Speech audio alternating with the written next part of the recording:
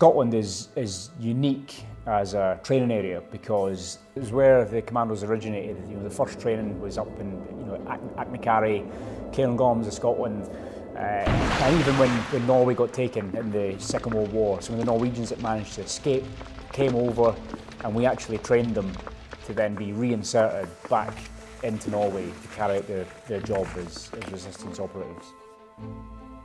We're here to achieve two things. One, to ensure we're prepared enough for the rigours of the Arctic, and secondly, to enhance our capability in the mountains.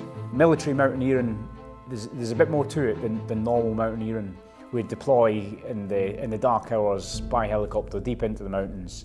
We then have to move across really, really rugged terrain, perhaps crossing swollen rivers, cliff faces, ridges, and this is all done tactically at night in bad weather. Hence why we train at this time of year. There's no other place like it in the world. If you don't like the cold, wet, windy kind of environment, you know, it's probably not your job. So for me, I've always been interested in the military, and the Corps gave me that opportunity to do something I enjoy in my personal life, which is mountaineering, rock climbing. We are trying to get a company of men ready and prepared for Norway. We're using the harshness of the environment you get here in Scotland. It's very wet, windy, cold.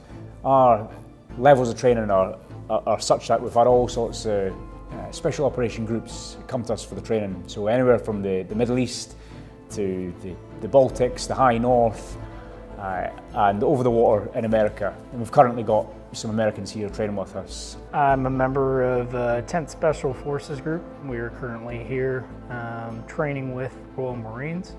And the idea behind our training is to improve our skills.